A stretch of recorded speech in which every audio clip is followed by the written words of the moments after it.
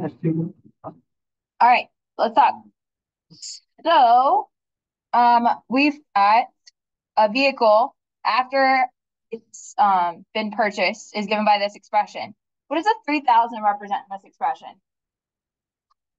The down payment, so the initial cost of the payment.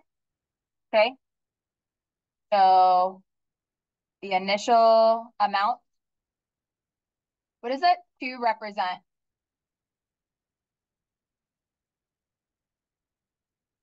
How many years? So 2 years.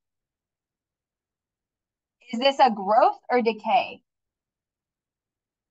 Decay, how do we know? Because it says minus. Okay. What did you say? Yeah.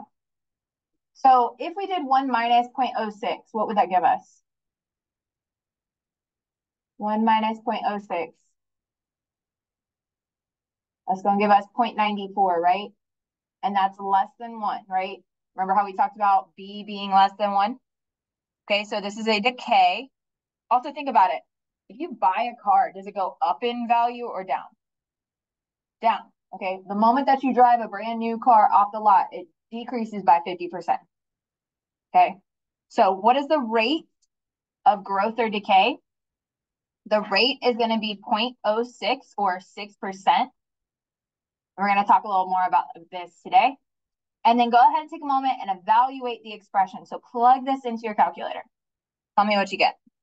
All right, so what I got from that was 2,650.80. Is that what you got? Yeah, okay. So we've been talking about this expression, a times b raised to the x. Another way you can write this is a times 1 minus r raised to the x. These are kind of interchangeable depending on what you're talking about. This is what we call simple interest. Simple interest. Okay. So today we're going to talk about how to actually like write out these equations. Okay, so writing out these exponential equations that represent both exponential growth and decay in real world. All right, so let's say that you've inherited a land that was purchased for $30,000 in 2000. The value of the land is depreciated by approximately 5% per year. Write an equation that models the value of the land as it relates to time that has passed. Okay, so again, we just talked about the fact that we have a times 1 minus r raised to the t. R is going to be the percentage that we're dealing with. Okay, so what was the initial amount of the land? 30,000. Okay, so we're going to write 30,000. And then 1 minus this percentage. Now, every time that we have a percentage, we're going to change it to a decimal. If you didn't know how to change a percentage to a decimal, you're going to take the number and move the decimal place over twice. If there's an open spot, you're going to put a 0. So this will be 0.05 raised to the t. Now, obviously, we can simplify this, right? We can say 1 minus 0.05, which is 0.95 raised to the t. Yesterday, we talked about how we were each time taking 1/3, we're spending 1/3, right? And our equation was 1 minus 1/3, which gave us 2/3 on that parentheses. Same thing's happening here. Now, what is the approximate value of the land in the year 2023? So from 2000 to 2023, how many years have passed? 23, right? Okay, so we're going to plug in 23. So go ahead and type that into your calculator and tell me what you get. Friend, thank you. Yes, it is.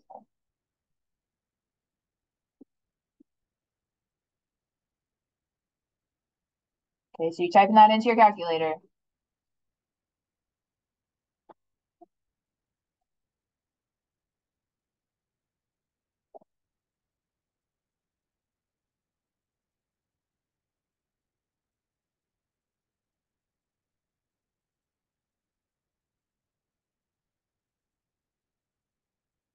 Okay, so I got 9,220.71. You're going to round to 2 decimal places because we're dealing with money, right? Everybody know how to round? Yes, no, maybe. When that next number is greater than 5, you're going to round up. If it's less than 5, you're going to round down. In the last 12 years, an initial population of 38 buffalo in a state park grew about 7% per year. Use the tables to help write an equation modeling the situation. So, initially, how many buffalo do we got? 38. So we're going to put 38 on here. Okay, now we're going up by 7%. So how do we figure out 7% increase? Okay, so take 38 and multiply it by 0.07. Tell me what you got.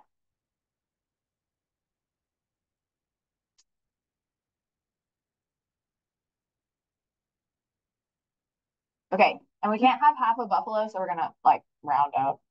Yeah. Okay, so 2.66. So what am I gonna do with that 2.66? Add it to that 38, right? So that would give me 41 because we're gonna round to 3, right? Now we're gonna take that 41 and do what to get the next one? Is it 3 each time? We got to multiply 41 times 0.07.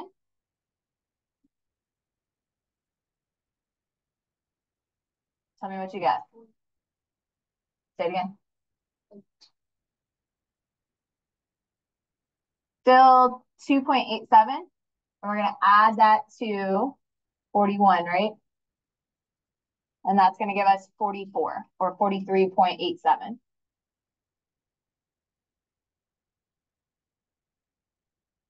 Okay, we're going to take 44 and we're going to multiply it by 0.07, right?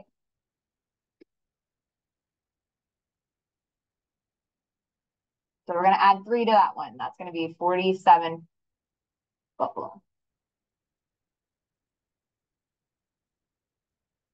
Sometimes in these problems, they're going to round it in the table, and sometimes they won't.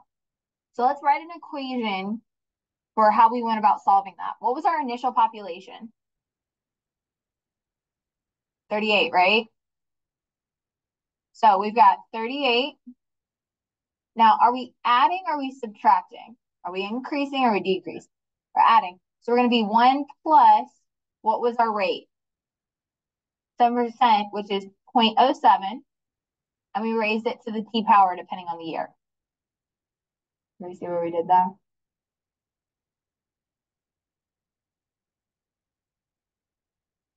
Now, using the equation that we just created, how many buffalo would there be after 8 years? So we're going to take 8. We're going to plug it into our equation. So take a moment, type that into your calculator. I need you to practice this because this is where most people are having trouble, is actually typing it in.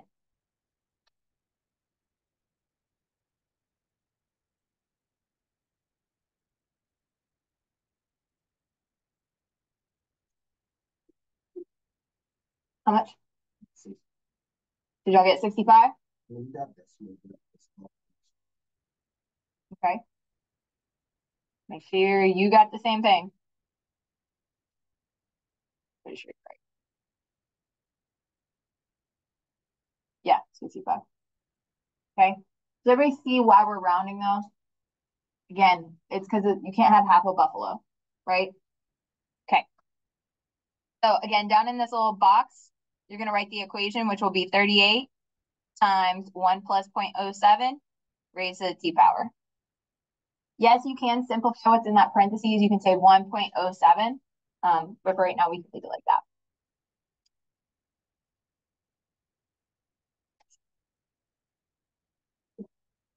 Okay, in 2 seconds, I want you to kind of summarize what we just went through with those 2 problems. What was the same? What was different about those 2 problems?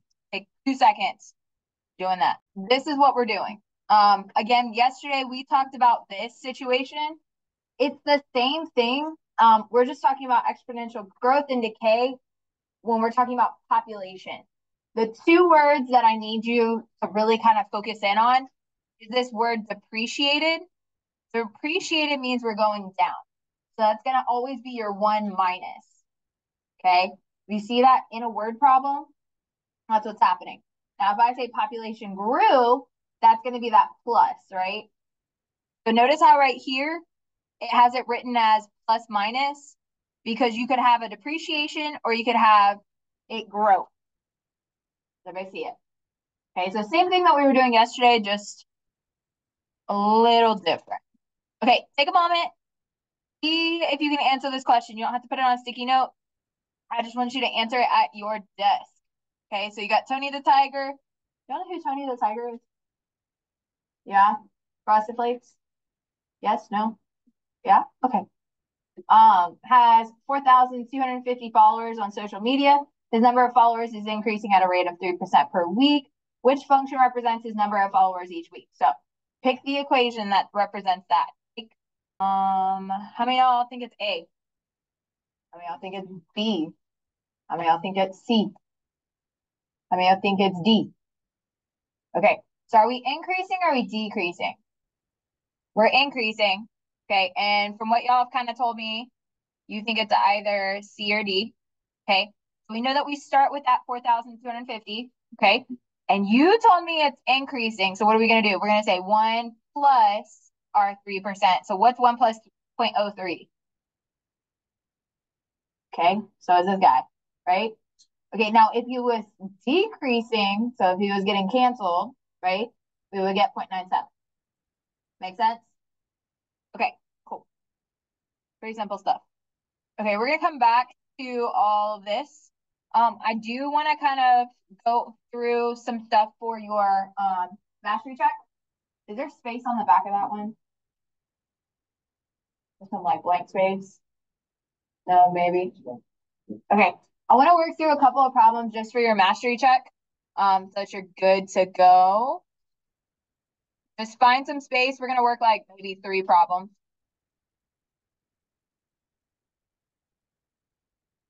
Okay. So for your mastery check, we talked about transformations yesterday. And so it looked like this, right? Where H was our horizontal shift. That was like left, right. A was our up, down. That's our vertical shift. A was our stretch or compression. You could say shrink as well. And then negative was a reflection. Okay, so if I told you on question 1 that I have a parent function that looks like this, 2 to the x, and I want you to move it left, 3, down, 5, and reflect, what is that going to look like? So if you were to write out this equation, okay, what's going to happen is you're going to move left 3. That's going to be plus 3 in the exponent. Down 5 is going to be minus 5. And then a reflection is that negative. Okay. Questions on that? Okay, the parent function might be different for each problem. So just make sure that you pay attention to what they tell you as the parent function. Start with that and then just kind of build from there. Okay. If I said a parent function of 3 to the x, and I have, oh, let me try this again. I had something like negative 2 times 3 raised to the x plus 5 plus 6. Can you describe what's going on here? So the parent function is 3 to the x. Can you describe the transformation that's happening? Okay, so what's going on here? Describe that transformation. What's the negative mean? Reflect. What does the 2 mean? Stretch a 2. Okay, what does that 5 mean? Left 5. And what is the 6? Up 6. The only one that's opposite is what's in that exponent. Yeah. Okay, and the last one is a little weird. If I give you a parent function of 4 to the x plus 5, and I say move this shrink it by 1/2. Go right 2 and down 7. What is that going to look like? So start with that original and move it. Okay, so take a second, try that one. They're goodies. Okay, shrink up 1/2. So that's going to be a 1/2 out front.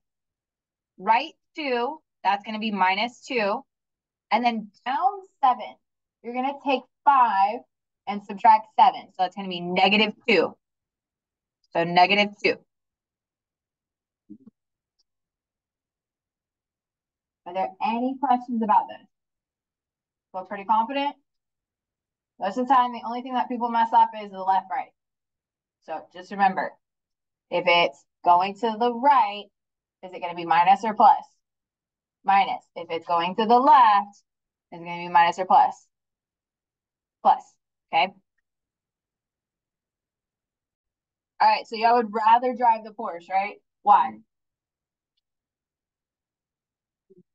This is better. Define better. It looks better. Okay. It's faster. Porsches are faster. Well, depending on the Jeep. Okay, cool. All right, so we're going to determine the value of a vehicle over time by writing an exponential function. Okay, so part 1. Every year after a new car is purchased, it loses 25% of its value. The purchase price of a new car is $24,000. A buyer worries that the car will be worth nothing in 4 years. Do you agree? So take a moment, think about it. Is it going to be worth nothing in 4 years? Kind of write out your thinking real quick. If we started off with 24,000, how much is it going to be worth the next year? So the first, 0 year, we're at 24,000. How much is it going to be worth next year? It's dropping by 25%, right? So is it going to be worth 6,000? Minus 6,000. So what's 24 minus 6,000? Okay. Or 18,000, right? Okay. What about the next year? It's 25% of 18,000. That's 4,500, right? And so if we take 18,000, ooh, too many zeros. Take 18,000 and subtract 4,500 from there. That's going to give me 13,500, right? What about year 3? Well, if we take that, multiply it times 0.25 and subtract 13,000, it's going to be 9,625. Year 4,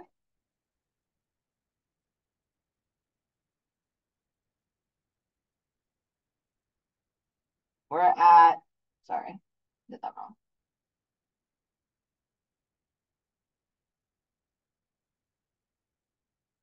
We're at 7,218.75. So is it worth nothing? No, I mean, $7,000 isn't something to scoff at. But in 4 years, we went from 24,000 to 7,000.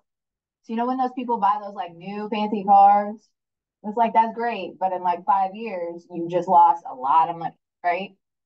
I'm not saying don't buy a new car, but used cars, sometimes the way to go. Okay, so what I want you to do is tell me what will be the value of the car in 5 years and 10 years. Now you can write an equation to help you do this. You don't have to do this all the way out with the table, right? But if it helps you, that's fine. You can do it that way. But write out an equation, okay? Remember, we just talked about this a times 1 minus r raised to the t, okay? That might help you out. Okay, so go ahead and take a moment. That's what you're working on. So you should have gotten an equation kind of like this. Yeah. Oh, JK. All right, so that 25% is because we're losing 25% each year. T represents time. Okay, remember, we're going to put that as 0.25 here instead of just 25. Remember, we got to convert it. One thing that I feel like we need to get a little bit better about is the fact that a lot of us leave off this V of T. What this is representing is value of time, okay? Or value of the car over time, okay? And that 24,000, we already know, was our initial amount, okay? Again, this is what it looks like without. plugging in and everything? Okay, go ahead and take a moment and go ahead and do practice 2 or part 2. So you're going to explain what the numbers mean. And then after how many years will the car be less than its original? Let me try this again. Less than half of its original value. Will the value of the car ever reach 0? Why or why not? So go ahead and take a moment, answer these 3 questions. Okay. Okay. So if we're looking at percentages, okay, so we got half. Yeah, go ahead. All right. So we got half, then we got a fourth, then we got an eighth, then we got a 16th. So what's happening with these fractions here? If we just looked at the denominator, what are they doing each time? Like, say again? Multiply by 2. So 16 times 2 is what? 32. So we're going to have 1 over 32 in this last box. Okay. And then looking at these decimals, what's happening with those? So that 0.5. Ignore the decimal. If we went from 50 to 25, what would we be doing? 50 to 25.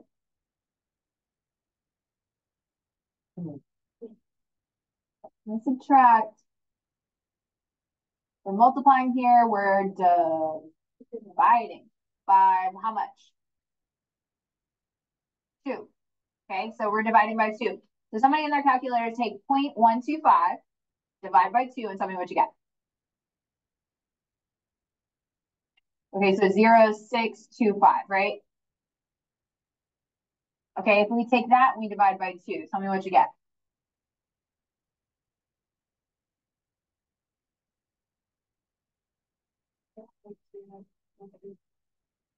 0.03125. Okay. All right, and we just did that in percentages as well. We just have to convert decimal to percentage. So this is going to be 12.5%, 6.25%, and 3.125%. Okay, all I did was I moved that decimal place over to the right twice. Okay. Now, these fractions are the exact same thing as these decimals. So if you typed 1 divided by 32, you should get 0.03125. Okay.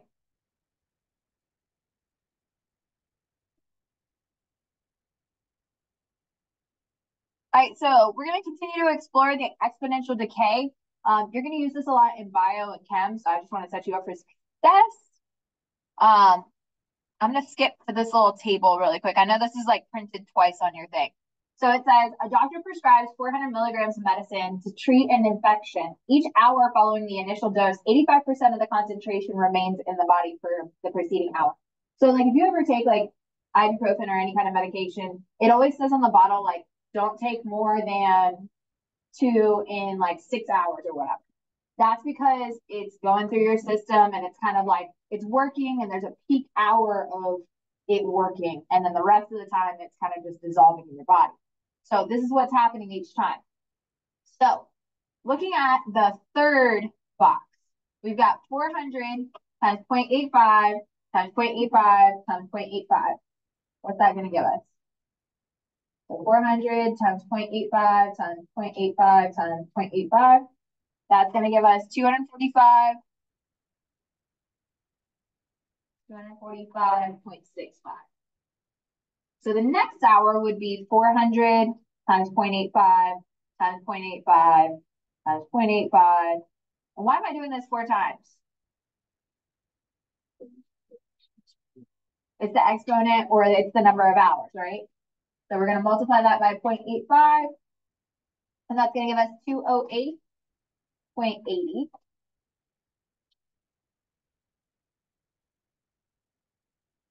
And then if we do it again, we're going to do it for the 5th hour.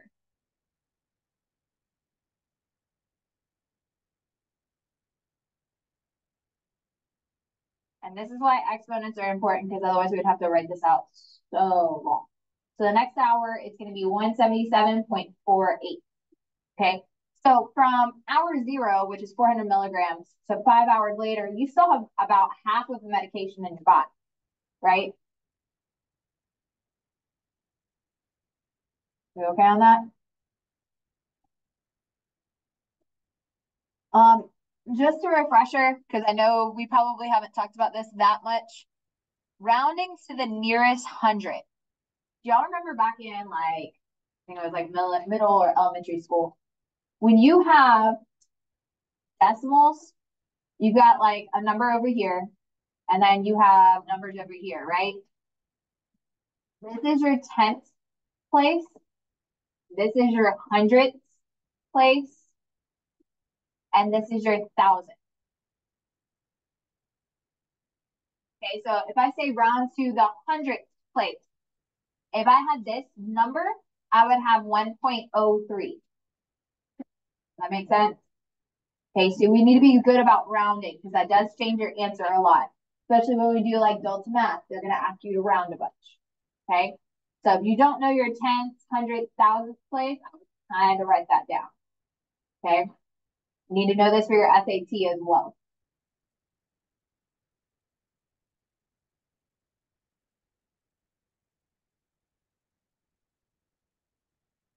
All right, so go ahead and take a moment. How would we determine the amount of medicine in the body after 10 hours? How would you determine the amount of medicine in the body after 10 hours? What equation would you write? Take a second, see if you can figure that one out. You could have sat there and you could have calculated all the way out to the 10th hour. Ain't nobody got time for that. So when we do this, we're going to say 400 times 1 minus, what's happening each hour? Like how much are we losing each hour? 85%, right?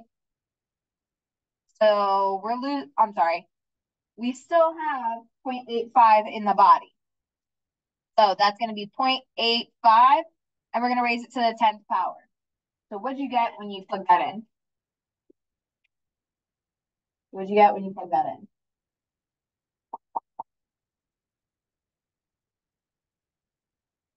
I'm really going to make me do this on an iPhone calculator. Shame. All right, so after the 10th hour, we've got 78.75. That's going to be how much is left in the body. Okay. How many of y'all drink like caffeine drinks in the morning? Like coffee, energy drinks, sodas. Y'all are better people than me. Nobody drinks nothing in the morning? How are y'all alive? Okay. So how caffeine works. You start off with either like 200 to 300 milligrams if you're doing an energy drink. If you're drinking coffee, it's 60 milligrams or so. And it cuts about half each hour. Okay. And that's why like people will drink coffee in the morning and then by like 2 p.m. they need another cup or they need something else, right? Very addicting, by the way. Stay off caffeine, kids. So, do you think the medicine will last forever? Will it always be in your system?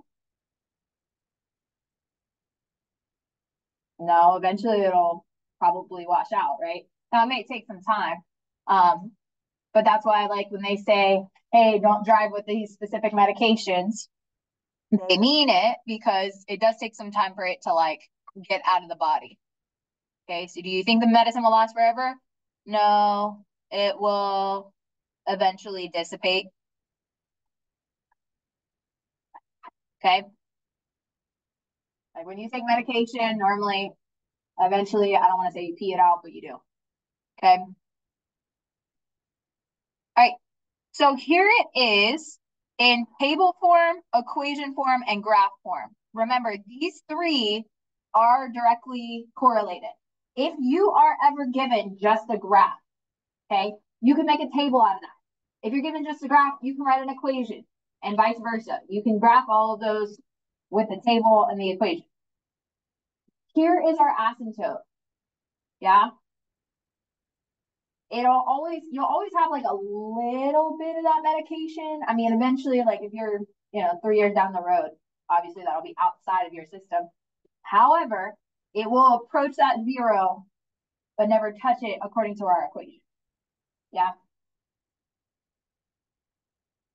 All right, go ahead and take a moment, read this problem over, and see if you can write the equation for this one.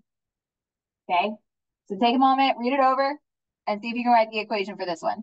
All right, so do you think that it's exponential decay or exponential growth? Is she increasing or is she decreasing? Decreasing. So yes, it's decay. Okay. Now, one thing I do want to note, how much is she going down by each week? How do we figure that out? Because they didn't tell us like a rate. They didn't tell us like a percentage, right? So in order to get our rate, we're going to take the second number and divide it by the first. So somebody type 150 divided by 300. So 150 divided by 300, what'd you get? 1/2 or 0.5. Okay, and you always want to make sure it works for everything. So like 75 divided by 150 is also 0.5. 370, 50 divided by 75 is also 0.5, right? And the reason why it's decay is because the rate is equal to 0.5. Okay, now write an equation that best represents the amount of gift money. So how much did she start with? So she started with 300. We're going down by 0.5, and we're raising it to the W power. Okay, so remember, when we write this, we want to say G of W. So G represents the amount of money, and W represents the amount of week. Okay, so when you write that equation out, you have to put G of W or some type of function name. Okay, good on that one? Okay, so if they don't give you the rate, you can still find it by taking the second number and dividing it by the first number, right? Okay, so you're going to look at these task cards. So this is the other sheet that you picked up. Okay, and I want you to see if you can answer these questions. There's one about sea turtles, and then there's one about an ant colony population. Okay, so go ahead and take a moment. You're working on these. If you can do this, then you could be, you can do the mastery check on writing equations. That's going to be on March 21st. Okay, so if you're able to do this, then you should be okay on that. Okay, so go ahead and take a moment. You can work with a partner if you want to divide it up. That's okay too. Okay, so go ahead and take a couple minutes.